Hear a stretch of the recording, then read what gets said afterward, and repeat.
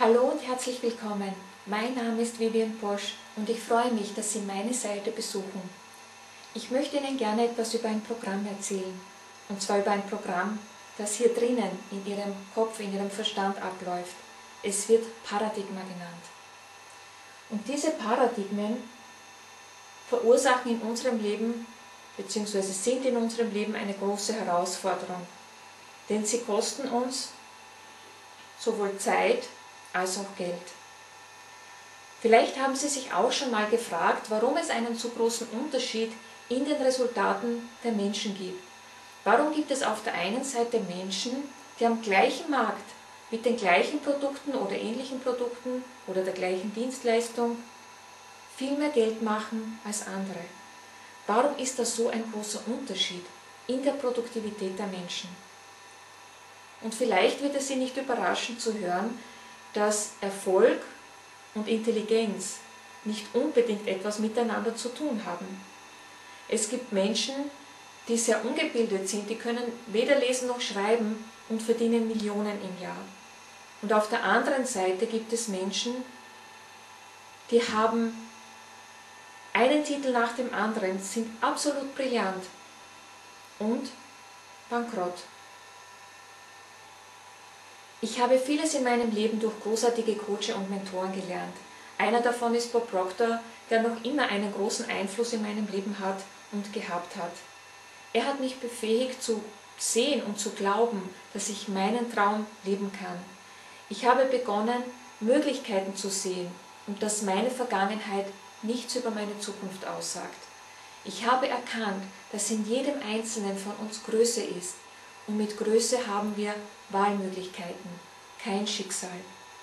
Und so ist meine Arbeit um ein zentrales Thema herum aufgebaut, und das ist, dass wir alle unendliches Potenzial haben. Abraham Maslow, der bekannte amerikanische Psychologe, hat gesagt, wenn wir planen, weniger zu sein, als wozu wir fähig sind, ist es sehr wahrscheinlich, dass wir für den Rest unseres Lebens unglücklich sein werden. Das heißt, es geht darum, dass wir von diesem unendlichen Potenzial Gebrauch machen. Die Frage ist, wie machen wir das? Stellen Sie sich vor, Sie haben ein riesiges Puzzle.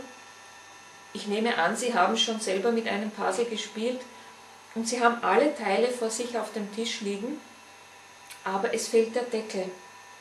Das heißt, Sie haben kein Bild dazu. Es wird unmöglich sein, dieses Bild zusammenzusetzen. Es gab einen gewissen Dr. Truman Fleet aus St. Antonio, Texas, der 1934 herum gelebt hat. Er war Chiropraktiker und war in der Heilkunst tätig. Er hat sich mit ganzheitlicher Gesundheit beschäftigt. Und er hat gesehen, dass die Leute nur physisch behandelt werden. Und wenn man sie nur physisch behandelt, dann behandelt man ein Symptom, aber nicht die Ursache des Problems. Das Gleiche ist mit unseren Finanzen oder unserem Bankkonto. Wir wollen unsere Finanzen verändern, unser Einkommen verändern und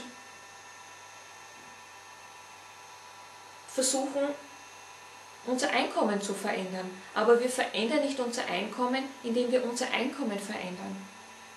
Vielleicht fragen Sie jetzt, was soll das heißen?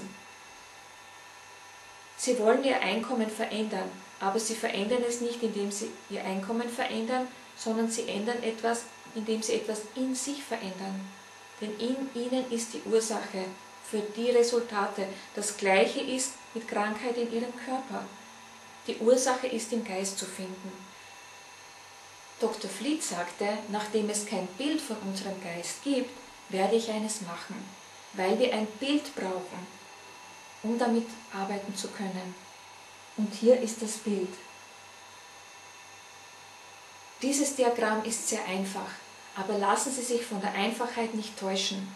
Denn dieses Diagramm hat Tausenden von Menschen geholfen, ein besseres Leben, bessere Beziehungen, bessere Finanzen, überhaupt ein besseres Leben zu gestalten. Weil alles beginnt im Geist. Sie sehen hier, der obere Kreis symbolisiert unseren Geist oder Verstand und der untere Kreis unseren Körper. In der Mitte des Kreises sehen Sie eine Linie. Oberhalb dieser Linie ist das Bewusstsein, unterhalb das Unterbewusstsein und der Körper. Unser Körper ist das Instrument des Geistes. Genau das ist er.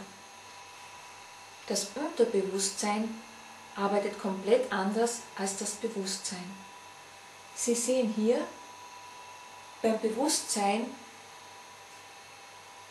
wie 5 kleine Antennen, die aus dem Bewusstsein herausstehen. Das sind unsere 5 physischen Sinne. Wir können sehen, hören, riechen, schmecken und tasten. Und über diese Sinne nehmen wir Information von außen auf.